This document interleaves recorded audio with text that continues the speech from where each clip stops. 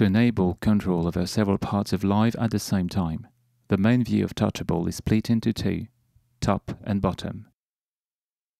The main menu on the right allows you to show a combination of modules in top and bottom view, or a single module in one full-screen view.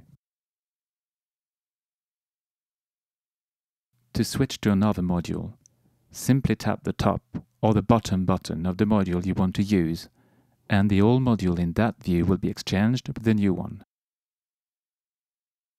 To switch to the full-screen mode of a given module, tap on the big button on the right of the top and bottom buttons of the respective module.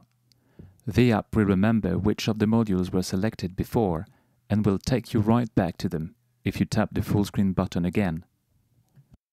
Use the icon located on top of each module sidebar to show or hide the transport bar. The transport bar contains a number of controls and status displays for the currently active live set.